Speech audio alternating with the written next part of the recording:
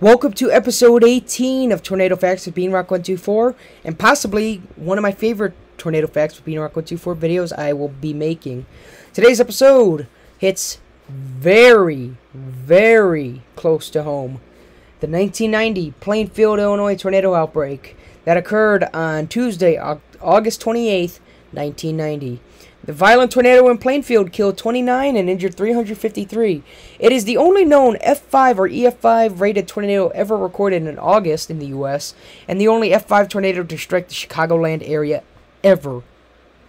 There are no known videos or photographs of the tornado itself because the thing was such a low wedge, a low quarter to maybe half-mile wide wedge, and it was wrapped in rain. Nobody could see it. However, in 2011, a video surfaced online showing the supercell that spawned the tornado near NIU University, Northern Illinois University in DeKalb, about half an hour before the tornado touched down in Oswego. The video was actually very surprising. I'll link it in this video's description below, or maybe in the top right if I ever decide to do that. The Plainfield tornado was part of a small outbreak that produced several tornadoes in the northern U.S. and Ontario, Canada. Here's what this thing calls atmospheric conditions, but in reality it's the meteorological synopsis. And I got a good, and actually before we start that, I have a photo album of tornado damage from the tornado, this tornado. My grandpa, he worked for the city of Naperville in the 90s, 2000s, and early to mid 2010s. He worked for the city of Naperville, and he had to help clean up Plainfield after it got hit. And he took a lot of pictures of the damage, like of the church that was hit. We'll get to that in a bit. I don't think the original Plainfield High School was in that. I can't remember. I haven't looked at it in a while. But that's not the only story I have of this tornado.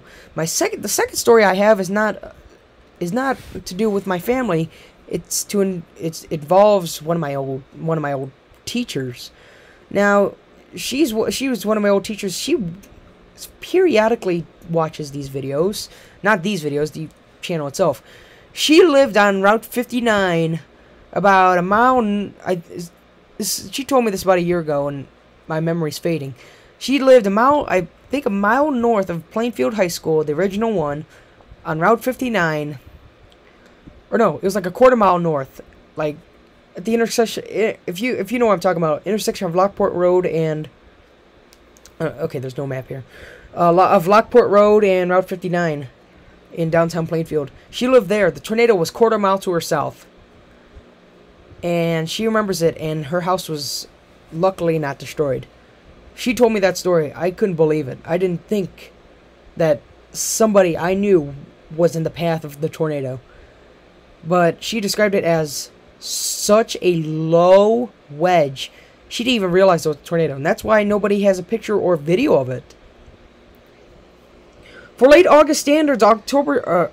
where do I get... What? I say for late August standards, October 28th... I don't know what I'm doing. I'm just excited for this episode.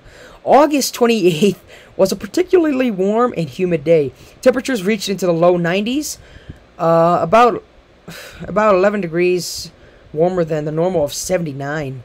But dew points soared into the upper 70s. The presence of such a high dew point did not necessarily predict a severe thunderstorm outbreak. The prior day, similar conditions existed in northern Illinois with the exception of warmer mid-level troposphere. A warmer atmosphere inhibits the rising of surface air through the atmosphere, a requirement for convective precipitation. Precipitation resulting from humid surface ascending to condense into a cooler atmosphere above to occur. This warmer air aloft can describe either or both weak collapse rates, thus instability, or a capping inversion. Now, I won't read this part because this part looks boring. You can read that for yourself. But the high precipitation supercell that, wait, no, I'm going to start here. One of these storms developed supercellular, I can't say it, supercellular characteristics south of Rockford, steering 30 to 40 degrees to the right, which is southeast. prevailing steering winds. By now, mid-level steering winds had begun to veer, causing a wind profile slightly more favorable for tornadic development. This helped develop a high precipitation supercell. I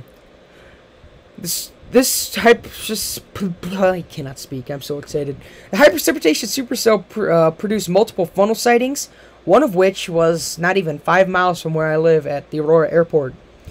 There was also reports of hail damage and damaging winds south of Rockford before heading southeast toward Will County and dropped the rain-wrapped quarter-mile wide F5. This is why many in the path did not see the actual tornado, but more of a wall of water and dark clouds coming toward them, which is exactly what my teacher had saw. Wow. This is exactly what my teacher had seen. As the tornado continued southeast, it produced a 16-mile path of destruction ranging from F1 to F5 intensity. The National Weather Service office, originally in Rosemont near the Rosemont horizon, servicing all of central and northern Illinois at the time, did not issue a tornado warning until 10 minutes after the tornado had hit Plainfield.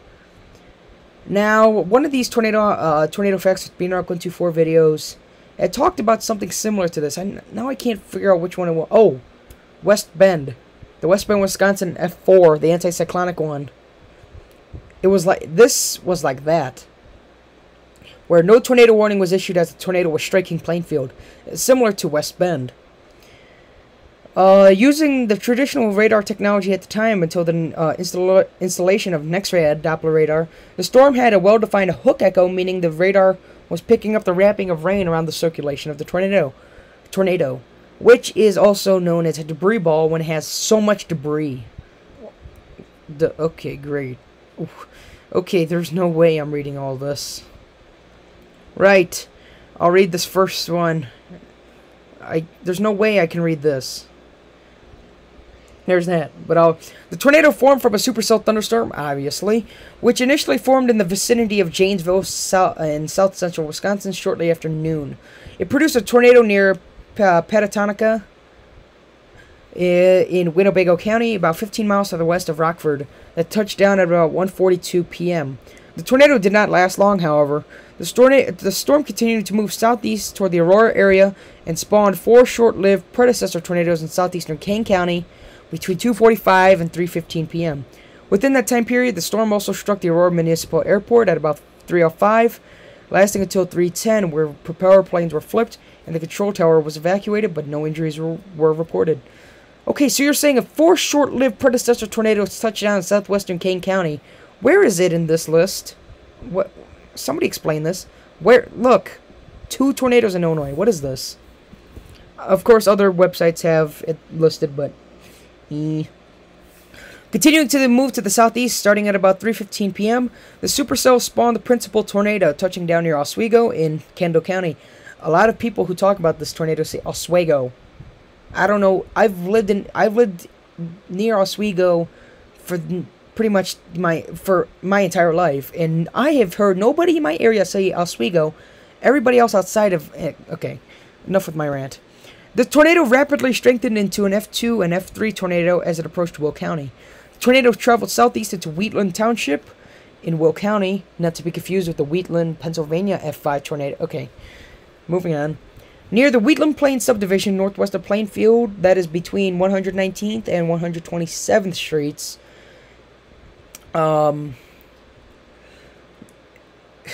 Anyways. Now I lost track of what I was going to say. At 3:25 p.m., the tornado damaged nearly all the homes in Wheatland Township, or Wheatland Plains subdivision, where there were several injuries, including one child who had to be airlifted to Loyola University Hospital in Maywood and later died of injuries. You couldn't take them to a closer hospital? 12 homes were destroyed in Wheatland Plains. Past the neighborhood, the tornado continued to strengthen as it tore across open farmland and reached a 5 intensity in this area. A narrow swath of destruction, a narrow swath of very intense ground scouring was observed as mature corn crop was completely stripped from the ground, leaving nothing but bare soil behind. Several inches of topsoil were removed as well. As the tornado crossed US 30, a 20-ton tractor trailer was thrown more than half a mile from the road, killing the driver. Where the tornado crossed Route 30, that would be south of 143rd Street. People in that area know what I'm talking about. The tractor trailer was thrown from more than half a mile from the road, killing their driver. 3 other motorists were killed in this area as their vehicles were thrown from the road. Some cars were picked up and carried considerable distances through the air. It was determined that the tornado reached peak strength in this area, and the F5 rating was based on the extreme ground scouring that occurred, not because the F5 winds hit a building. It was because of the ground scouring. Beyond this point, the ground scouring became less pronounced as the tornado weakened slightly as it approached Plainfield at a high-end F4 intensity. The tornado struck Plainfield at around 3:28 p.m. and around 3:30. The tornado directly struck the original Plainfield High School, killing 3 people, including a science teacher and 2 maintenance workers. Students who had been out practicing for the fall football programs ran into the high school to take shelter a few minutes before the storm hit. After an alarm was pulled by a dean in the main office, the volleyball players preparing for a game in the gym rushed to the nearest door and took shelter in the hallway. It has been reported that as soon as the last player was through the door, a coach quickly closed it, only for it to be immediately ripped back off by the storm. The gym proceeded to fall apart and crash down, which filled the gap in the doorway. They took shelter in the same hallway as the football team, and once the tornado had passed, it was the only hallway left standing in the building. Now, I've been to the new Plainfield High School for a wrestling tournament. And, of course, it looks nothing the same. I've seen pictures of the original one. Nothing looks the same. So, because there's a field house and a actual gym. From what I'm thinking, where the gym is in the Plainfield High School right now, the current Plainfield High School, that might have been where the original one was. It seems like it is, but okay. The tornado then demolished the Plainfield School District Administration Building, where the wife of a custodian was killed. The tornado then crossed Route 59 and ripped into St. Mary Immaculate Church and School, claiming an additional 3 lives. I've driven down that route, down to Renwick Road. I don't even recall ever seeing that church. I don't even know if they rebuilt it. They might tell us later. The tornado then claimed another 3 lives, including the principal of the school, a music teacher, and the son of a okay, and the son of a cook, not the other thing. Were killed. Now, 55 homes were destroyed in Plainfield itself, a few of which were swept away. A grocery store east of the high school was badly damaged. Gravestones in the nearby cemetery were toppled. It's that cemetery right at that triangle point of Route 30 and Route 59. It's that cemetery, most likely. And a metal dumpster was found wrapped around the top of a partially debarked tree. There's several pictures of that. My grandpa even has it in that photo album I have. Damage in Plainfield was rated at as high-end F4. Now, I have talked so much about this, there's no way I'm going to finish the rest of this. So anyways, here's your tornado table. I almost said F-rated again. None unrated, 4 F0, 4 F1, 2 F2s, 1 F3, no F4, and 1 F5 for a total of 12 tornadoes. Now here's your tornado list here. And here's your aftermath, which I'm going to read in its entirety because I'm going to. For tornado preparedness, the Plainfield tornado challenged both meteorologists and citizens in terms of tornado preparedness. Substantial safety measures had been enacted in the years following the tornado. Among improvements are frequent and regular tornado drills are performed in schools.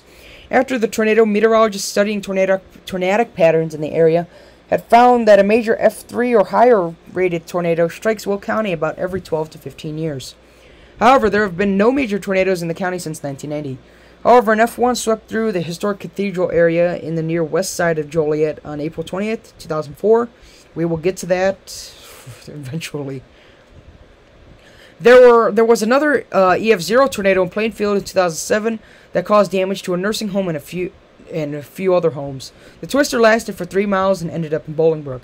There was also another EF0 in Plainfield on June 20th of last year. We all know that date. and that thing spawned east of Route 59 and nearly hit the Lockport National Weather Service office.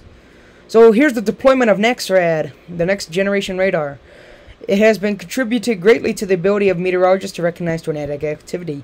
Whereas previous generations of radar could only show reflectivity data and no direct information on airflows, although tornadic supercells and tornadic signatures such as the Hook echo and bounded weak echo regions, BWER, were indefinable. NEXRAD contained the ability to detect the wind speed and direction inside the storm. The ability to see rotation inside a storm on both the microscale, tornadic, and mesoscale, supercellular, measurements had allowed forecasters to issue severe thunderstorm and tornado warnings in a more timely fashion and with a higher probability of detection. Forecast criticism now. Even I give some criticism for this tornado. In the months following the tornado, the National Weather Service was heavily criticized for providing no warning of the approaching tornado, just like West Bend, Wisconsin. The NOAA Disaster Survey Report was highly critical in the forecast process within the Chicago office, as well as coordination with local spotter networks and the preparedness of these groups. Prior to 1990, the National Weather Service office in Chicago, or Chicago Rosemont, was responsible for providing forecasts for the entire state of Illinois. And Chicago, if you don't know, is in the far northeast corner of Illinois. So if you're living down near Cairo, Illinois, yeah, you might be screwed. As the Chicago office was overwhelmed with this workload, no warnings were issued by the office until 2:32 p.m., nearly an hour after the first tornado was sighted southeast of Rockford. A second severe thunderstorm warning was issued almost an hour later at 3:23, but this provided no indication that a tornado was on the ground and did not mention the area where a tornado had been tracked. No tornado warning was issued until after the tornado lifted. Even though the Chicago office had an add-on Doppler improvement that was developed in 1974, that device had been disabled by a lightning strike before the August 28th storm. As a result of the lack of a warning, many meteorologists today refer to the Plainfield syndrome as the idea that it's better to issue too many warnings and be wrong than to miss one critical warning, as the case for the Plainfield tornado. And people still get mad about that. People still get mad that these forecasters issue too many warnings, and they're always wrong, most of the time wrong. But if they don't issue enough warnings and there's an F5 on the ground, then people still get mad. So it's like, it makes you want to grab their head and shake it all about. After the 1990 tornado, the National Weather Service reduced the Chicago Rosemont office workload by creating a new office in Rosemont in 93, as well as one in Lincoln in 1995, which was almost destroyed by a mile-wide F3 tornado in 1995. The National Weather Service also allowed offices in the Quad Cities, St. Louis, Indianapolis, and Paducah to issue forecasts for their respective areas. So, that is it for possibly the longest tornado facts with Beanrock124 video. It's possibly even longer than the 74 super outbreak video. But I just have so much to talk about because it happened so close to where I live. And I have actually a few stories to tell about it. So, that is it for episode 18 of Tornado Facts with Beanrock124. This one being about the 1990 Plainfield tornado outbreak on Tuesday, August 28, 1990. So with that, goodbye.